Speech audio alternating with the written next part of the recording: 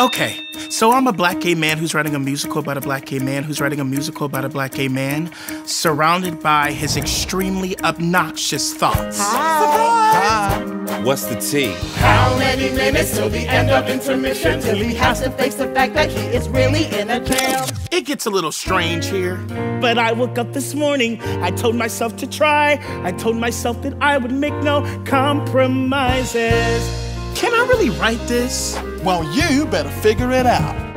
Today I plan to change my You're certainly a radical young man, aren't you? What's next? Big, black, and queer as American Broadway show.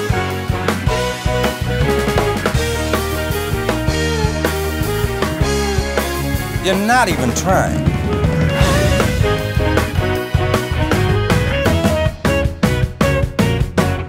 Does that make any sense, or am I just being totally stupid?